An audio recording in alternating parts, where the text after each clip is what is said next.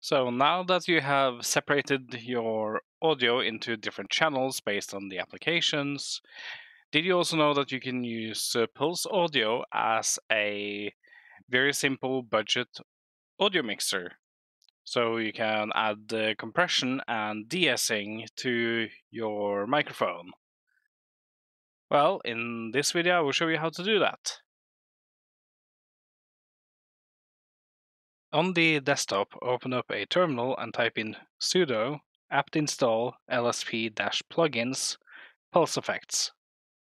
This will install the necessary plugins along with PulseEffects that we will be using. Now open up your recording software, in my case OBS, which is already running, and open up Power Control or PulseAudio Volume Control and PulseEffects. Go to a Recording tab on Power Control and look for your microphone input for your recording software. For me, this is the 5th OBS entry on the Recording tab. If your recording software does not appear in the Recording tab, you may have to actually start a recording for it to appear there. In PulseEffects, you click on the small microphone icon in the top left, click on Applications, find your recording software and enable the entry that matches your microphone input. For me, this is the 5th OBS entry because my microphone was on the 5th entry on the recording tab in Power Control. Now you click the menu button in the top right in PulseEffects, go to the PulseAudio tab. On pipeline input, you want to put the latency as low as possible without PulseEffects freezing.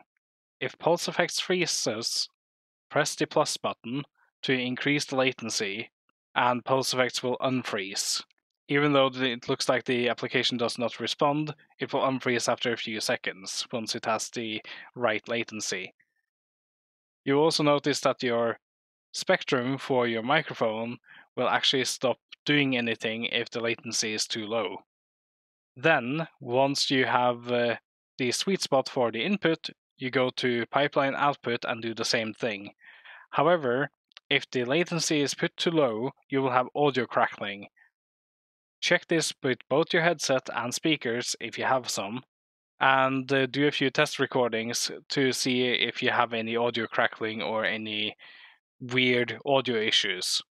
Once you're happy with the audio configuration and the quality of your audio, you can go in here and enable the compressor or the multiband compressor and change around the settings there to bring your low voice audio up and your peak audio on the microphone down so that you don't get into the red bar. This is my audio with the compressor on, and this is my audio with the compressor off. As you can hear, there's a huge difference in how my audio sounds. It does also remove some quality, that's usually what happens with the compressor, but the audio is more normalized and it's more like it should be more pleasant to hear. We also have an equalizer. The equalizer is a very good tool to use for people who are actually good at audio. I'm not. So I'm not even going to fiddle with this, but the option is here if you actually do want to use it. We also have a De-Esser. A De-Esser removes lingering S's from the words that you speak. As you can see, it's like detecting and removing some of them. Reverberation is the same as putting yourself in a virtual empty room and adding artificial echo. This is a very good thing to have if you're doing voice acting and actually need to make it sound like your character is inside a cathedral or like a huge empty space to actually have an echo.